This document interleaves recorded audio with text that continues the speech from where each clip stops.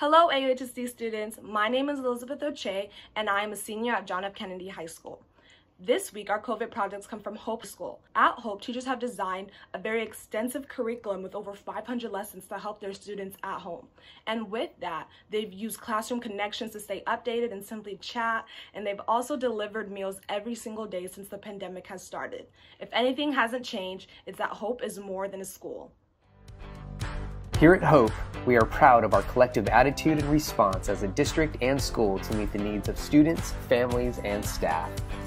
Let me shine the light on this amazing team here at Hope School. It has been 2 months, and look at some of the great things that have been done in a short amount of time. We created from scratch an innovative and complete distance learning curriculum designed to keep Hope students engaged in learning, maintain functional skills, and stay connected with the Hope School community in a fun and engaging way. We affectionately call our distance learning curriculum Hope at Home. To date, we have shared 4 volumes of Hope at Home with families. We released a new volume every 2 weeks. So far, our teachers have created over 500 lessons. Each volume came with its own instructional material package, which was printed, packed, and delivered to every student at Hope School, as well as our home hospital students. A protocol was created for all employees in the process to utilize protective equipment through the entire process. Also, State Superintendent Tony Thurman from the California Department of Education asked for special educators to share their innovative ideas on distance learning, and we were able to share this work that we have created with the state. Also during this time, we've stayed connected with our students and families. Teacher at Home. Every Monday, teachers are checking in with all of their families to assist with the curriculum and answering any questions or concerns. Another way we have stayed connected is with Tiger TV at Home.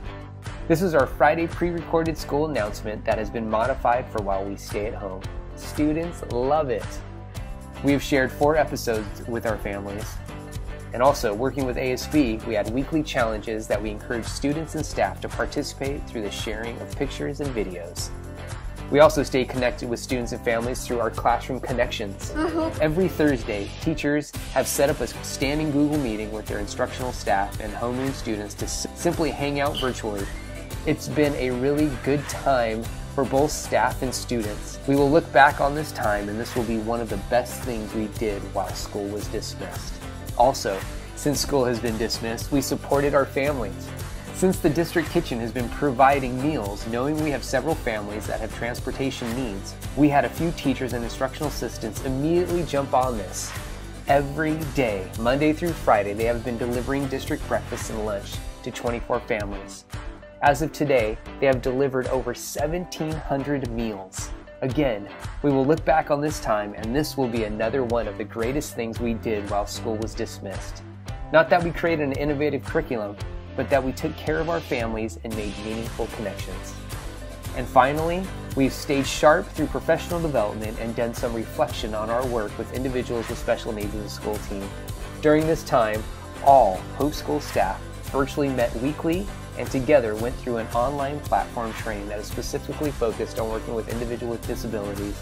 It has sparked wonderful discussion and reflection from all. The world has changed a lot since we left campus on March 13th, but one thing hasn't: hope.